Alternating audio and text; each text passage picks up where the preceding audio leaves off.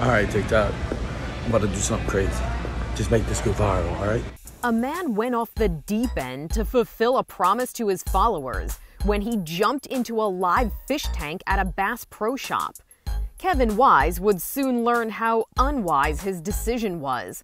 The 26-year-old from Louisiana reportedly said that once he reached 2,000 TikTok followers, he would swim with the fish at one of Bass's famed indoor tanks. So he showed up at the store in Bossier City and took the plunge.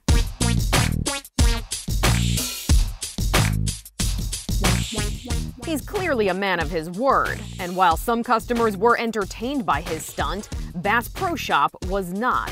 The store called the police, and Wise was reportedly charged with simple criminal damage to property. Bass also reportedly wants him to pay them to remedy the situation, which includes paying for an expert to examine the fish in the tank to make sure he didn't harm them.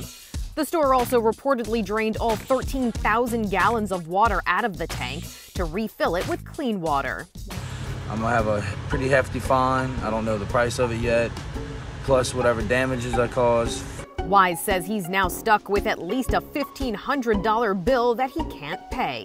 So he's hoping his followers will throw him a lifeline and donate to a GoFundMe campaign. For Inside Edition Digital, I'm Mara Montalbano.